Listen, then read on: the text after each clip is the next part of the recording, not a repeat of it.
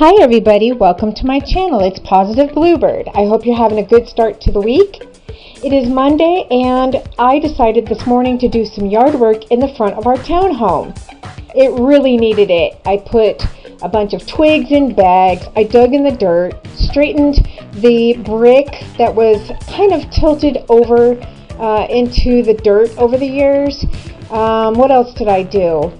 I placed some old rocks of ours that we have collected along the way, and wait until you see what I found in the tree.